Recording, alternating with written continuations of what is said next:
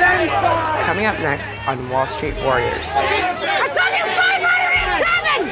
I screamed sold! I don't want to hear it! I said sold! Hopefully you've been keeping up with the Sandus. We're at $58 a share, so we're about up 16 points. You got profits of about $240,000. Today I'm taking a helicopter out to a polo match in the Hamptons. Team Black Watch are victors today. I have a job interview in Paris in 2 days, and I'm just trying to get there as soon as I can. Hi, darling. Welcome home again. Oh, hi. Good afternoon. Is Charles available, please? Lates and I have a lot of fun. There's different ways of getting through the secretaries. How you doing, Tiffany? You got to flirt with them a little bit. You got to crack jokes. You sound like you're hot. How old are you? Well, you know I'm just calling to talk to you in the first place. If I was over there, I'd definitely be taking you out.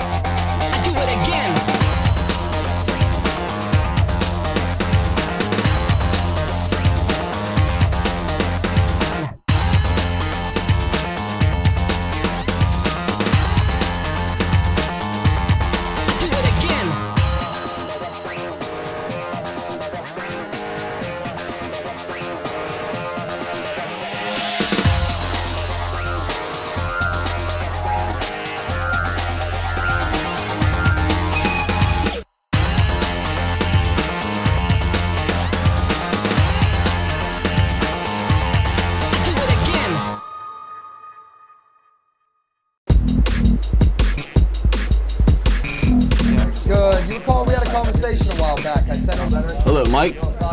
Hey, it's Jim, your favorite broker up in New York. Have you been following the Sandus story at all? Exactly, yeah. So they had earnings last Thursday, and they actually came out with a great number. The street was expecting 15 cents. They came in at 30. You got profits of about 40%, about 240,000 US. I got more good news for you, man. Hopefully you've been keeping up with the Sandus. I know you're busy as hell, but we're at $58 a share. So we're about up 16 points, and I think you have 3,000 shares with us. Yeah. So, yeah, I just wanted to touch base with you. Everything's looking good. So your account looks very good right now. Absolutely. It's a pleasure speaking with you. Bye-bye. It's just so much easier to call people when your stock's up 16 points. It's a pleasure to talk to them, actually. The way we do business is we introduce ourselves over the phone, so it's a very cold relationship starting off. No, I'd love an opportunity to bring you on board, make you some good money in the markets. The one thing that can change that very drastically is if a guy sends you some money and you put him in stock and it goes up like Sandus did. Most of our clients are up about 40% right now. Well, it is now. I don't know how much you sent me, but I turned it into 16. And 2 months ago, they Jim who? Oh yeah, you're that guy. Hang on, I got another call. But now it's like, we're actually having a relationship with these guys. So it's just been a lot of fun. Talk to everybody, let them know how much they're up. You got in at $45 and change, it's at $57. They have, whatever, $1 million in the stock, and it goes up 15% in a week. They look at it, they're like, hell yeah, look what these guys are doing for me. Where are these two Southern clowns? Let me give them a call and see what's going on.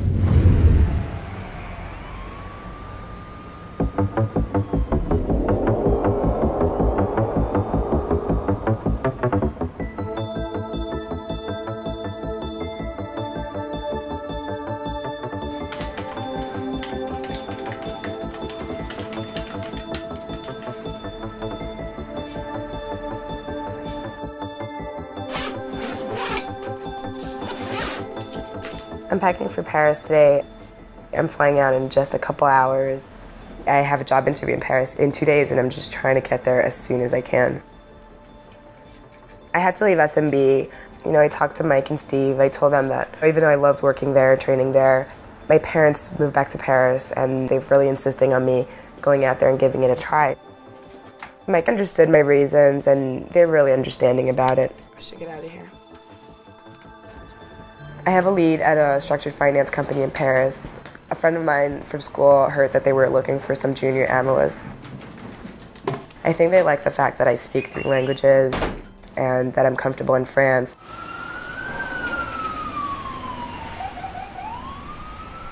I'm definitely looking forward to seeing my family again, but it's hard leaving New York because if I do get this job, I don't know when I'm coming back.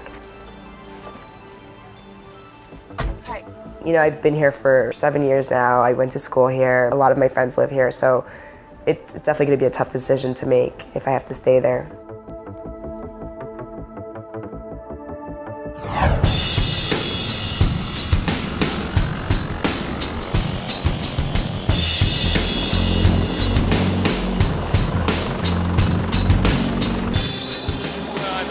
weight. Not surprised, right?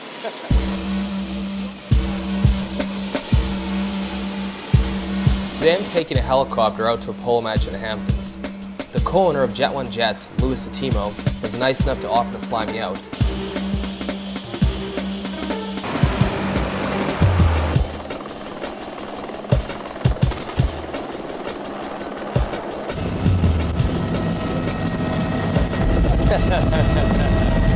I think if I need a seatbelt, I have bigger things to worry about, right?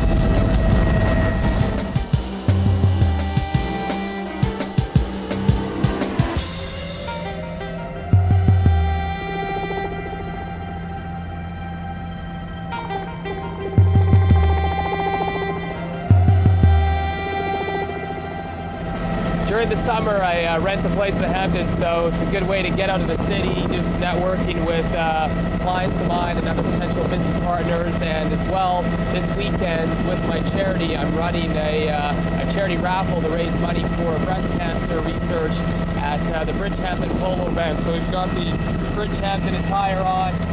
This is a beautiful way to travel.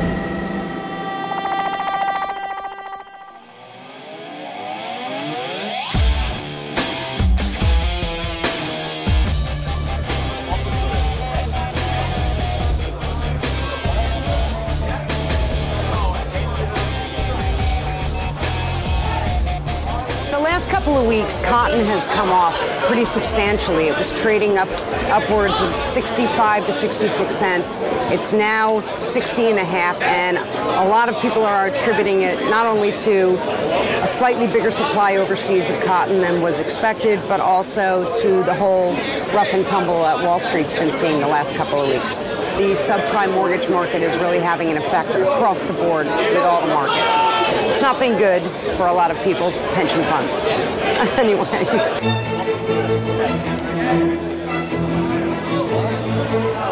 So right now we're not sure what kind of day we're going to get.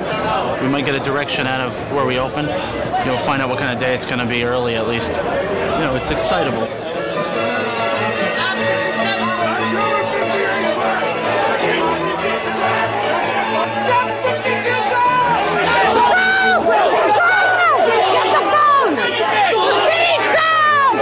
Most openings seem chaotic. It's not always the most erratic time of the day, but it seems like it because you have a bunch of different trades that are explosively all occurring at once. Doug just bought 2,000 decks of 45. I gotta go. Everybody has to buy what they've got to buy. Sold 200! Sold 200! And sell what they have to sell on that opening bell. So it's a fanfare of screaming and yelling. Deck 70 calls! How are they? Deck 60 calls!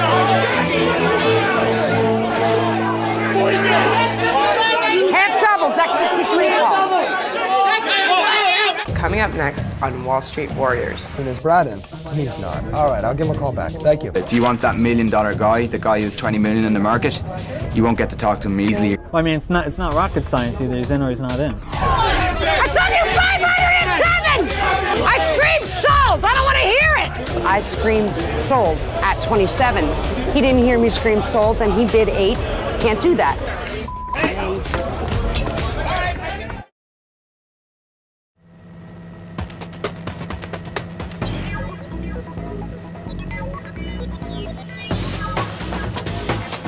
You guys self-funded the whole thing, or you guys brought in some institutional backers? So far, self-funded the venture with our own money, but at this point, our growth is so quick, and our potential to do well over $100 million in the next 12 months is there. So we're bringing in some institutional money. Invested up to $10 million per company in about 20 businesses a year. Right. We're looking probably for about $5 to $8 million. So that's the sweet spot for you. It's a lifestyle package. Helicopters, boats, planes. It's a luxury, right? That's what we're selling. It's a lifestyle. Yeah.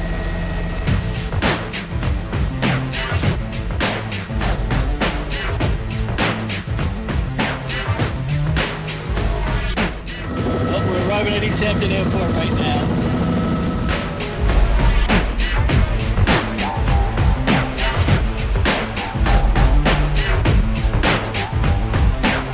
Right now, we got some ground transportation. I got us a limo to head on over to Bridgehampton Polo at the Jet Stadium and meet a lot of good people. That's great. And That have should a be a good lot time. of fun.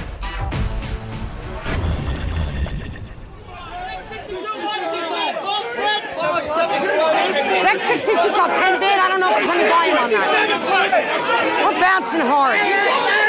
First thing this morning, puts were getting bought, and the market held miraculously and then started bouncing back up, and that's when the call coverings started coming in. So there was a lot of call buying. Deck 74. 40 bid, 40 bid, 40 bid. 40 bid at 5. It's busy as it's been in quite some time. This pit has become extremely crowded, so it's tough to hear. 3,7,400. 375 bid. 330. There's a lot going on, and sometimes you're trying to block out everything to see what's close to you, and sometimes what you're blocking out is what you really need to pay attention to.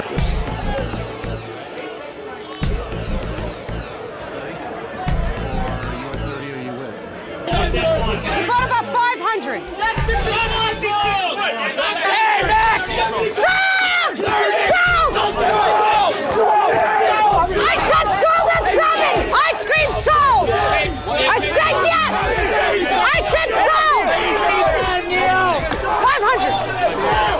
500's at 7! I sold you 500 at 7! Guy was 27 bid for the next 72 calls. I screamed sold, and that means that I'm committing to sell whatever he's got in his hand at 27. He didn't hear me scream sold, and he bid 8 and started buying 8s from people when I was at 7. Can't do that. I screamed sold! I don't want to hear it! I said sold! I think I have a pretty loud voice. I ran over to make perfectly clear that I said sold at 7. Deck 72 go! He gave me the 500, so they accepted it. There are very few people that would not help you out. The guys that don't usually don't get recognized as readily by all the brokers. And these guys, they're amazing. They'll give up their profit just to help you out of an error. 75, Paul Pence. 4090.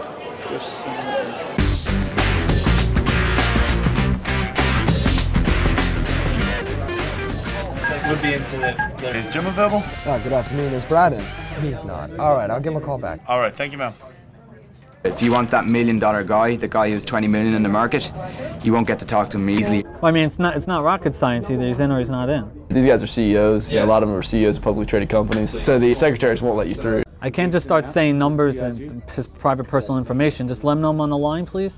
Their job is to not put all these calls through and waste his time. You're gonna have to be very persistent, get to know those secretaries, get past the secretary, then get to the PA. Call them a few times, get to know certain things about them. You know, you call them back, you know. They drop little hints each time. Use their hints against them. You want to be as vague as possible. Is George in?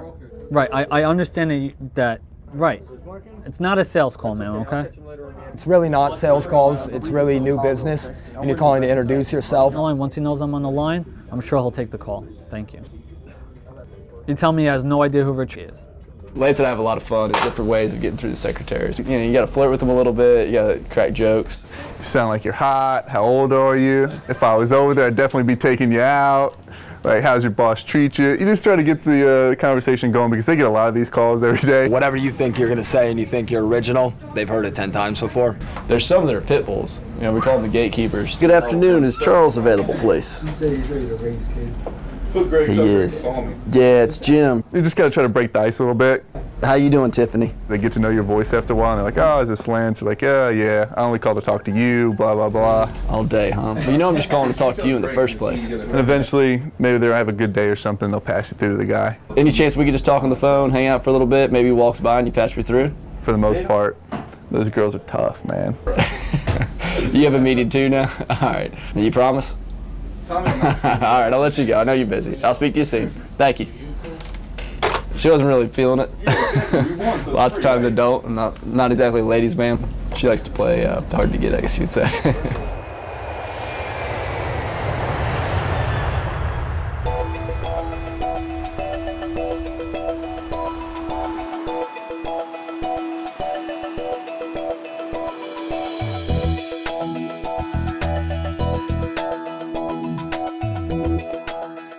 It's like 9 Paris time. I'm on my way to my parents' place. I feel okay, I'm not too tired. I'm probably gonna crash in like an hour or two though, because I haven't really slept. The sky's gray, typical of Paris. It's actually not even that bad because I see patches of blue sky, but I mean, it's typically gray and low and cloudy.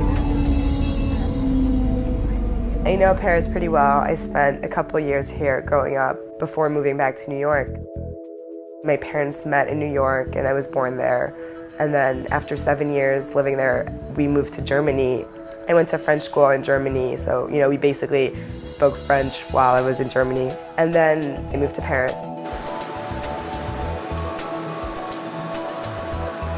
I moved back to New York in 2001 and I spent 2 years at the French high school in New York, so my education is French.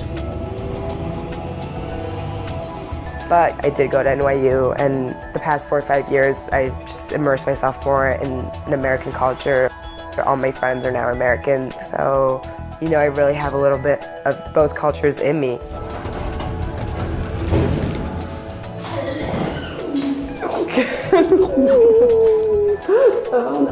Oh non, oui.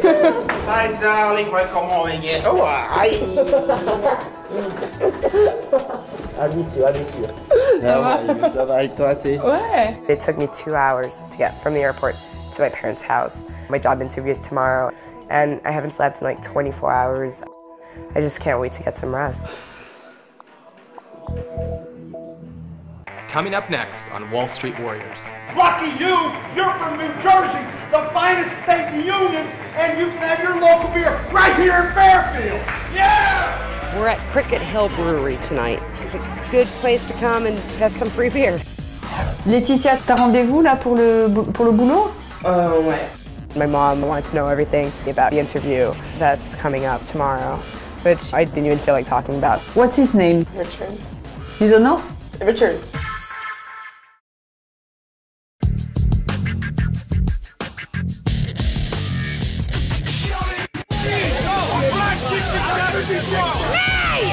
May 65 and 6 calls! 35, 69! So ready!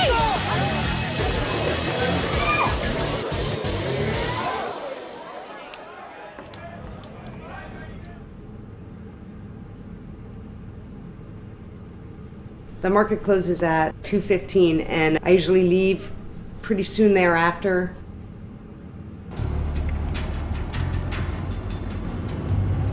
I have been living in New Jersey since birth, but I did take a little respite and I went to college in Vermont and then I moved back.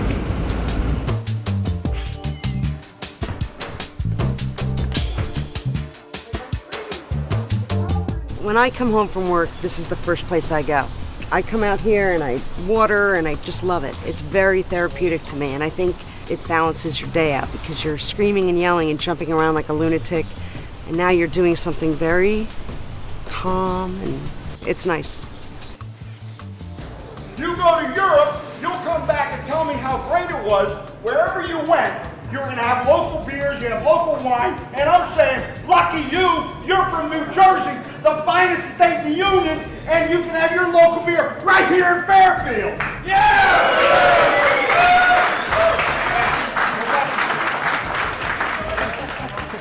We're at Cricket Hill Brewery tonight. It's a good place to come and test some free beer. The guy in here that owns this brewery is just fantastic. So a bunch of my friends and I came down here tonight just to check out the new brews. It's a really nice way to end your day. This is the beer you should have in your refrigerator. We're in New Jersey. We make the finest stuff in the world. We make Jersey girls, we make Jersey corn, and we make Cricket Hill beer.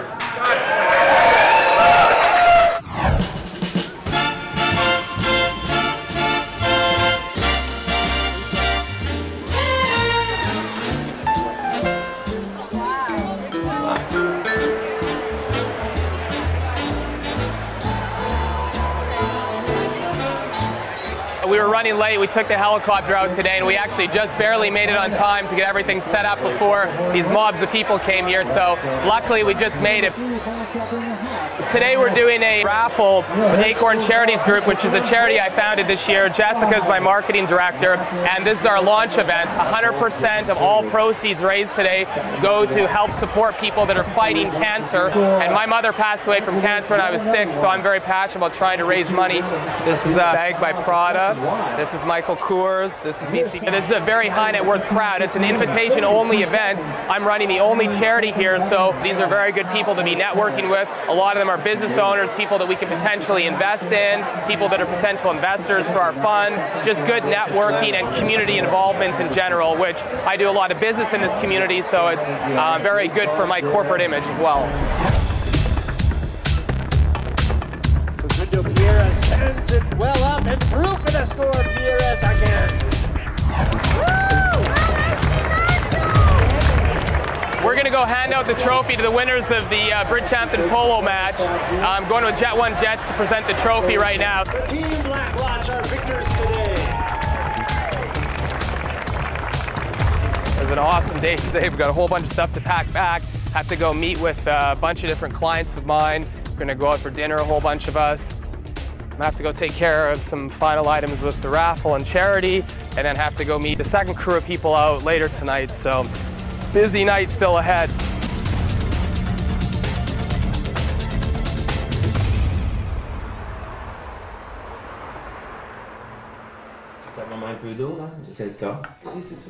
Laetitia, tu peux me donner de l'eau, s'il te plaît? Tu es fatiguée, non? Ouais. Oh là là. T'as pu dormir un petit peu? Juste 1 heure ou 2 dans l'avion, quoi. T'avais des de secours? Ouais. I was waiting for my mom to come home all day, and I was really happy when she came home and cooked dinner for the whole family. It was good for the 4 of us to sit down, you know, and just be all together. We talked about how life was in New York, and my mom wanted to know everything about the interview that's coming up tomorrow, which I didn't even feel like talking about because I was just so tired from the flight. T'as rendez-vous là pour le boulot? Ouais. What's his name first? Richard. You don't know? Richard. Oh, Richard. Is he an American or a French person? American. An American. And is he working for a big firm or No, what is it? His own company. I think it's a smaller company. Did he post an ad or how did you get I met someone at NYU who gave me his email address because they told me he was looking for someone in Paris. So I sent him my resume. Now he wants to meet me. So you sent him an email. You said you were looking for a job in Paris? Yeah. Oh, great. That's good news. Et qu'est-ce qu'il fait? Il travaille pour... C'est quoi? C'est une banque? C'est investment? Compagnie, c'est un banquier. Genre il aide les compagnies qui ont des problèmes financiers. And what kind of a job do you think he's going to offer you? An analyst level job. I mean, if he does offer a job, I don't know. I mean, if he offered it to you, would you love to take it and stay here in Paris with us? I don't know. I have to see. It depends. I have to think about it. You have to think about it, huh? You know, we would love to have you here with us, you know? Yep. Yeah, because you don't have a job in New York anyway, so at least you will have something here. You know.